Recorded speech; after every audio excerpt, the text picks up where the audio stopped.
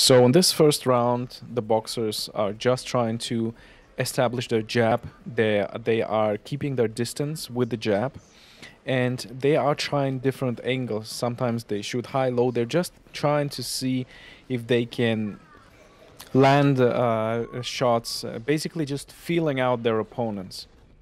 Now, on the next step, the blue helmet is trying to utilize the so-called step feint to provoke his opponent to come so that he can counter.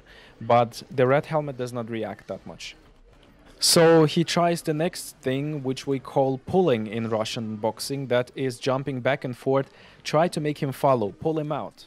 Obviously, the red helmet is showing resilience and does not react that much.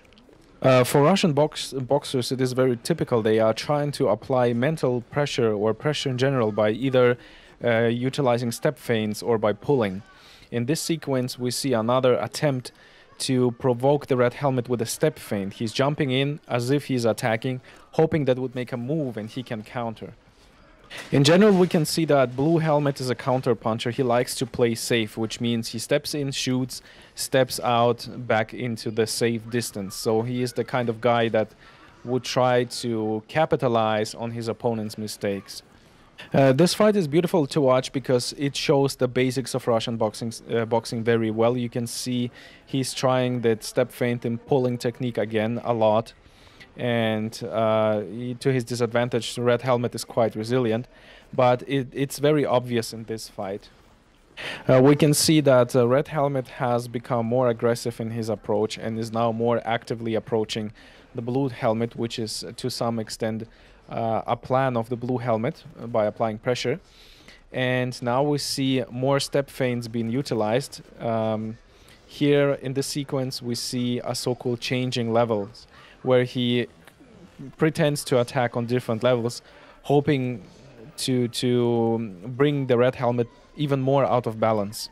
What the blue helmet does is breaking the rhythm. He pretends to attack, provokes a reaction from the red helmet, and then actually attacks at times when red helmet is not prepared.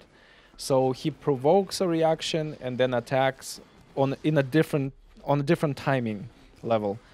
That's basically, out of red helmet's rhythm, so to speak. As you can see, the fight actually happens before hands land, before there's real contact initiated. The fight already happens with footwork. And what we see here is that he starts to set him up. He shoots low, sets him up for an overhand, basically programming his opponent, conditioning him to a certain reaction, and then doing something unexpected. Now some step feints again, and this is the end of the fight. I hope you enjoyed. Have a nice day.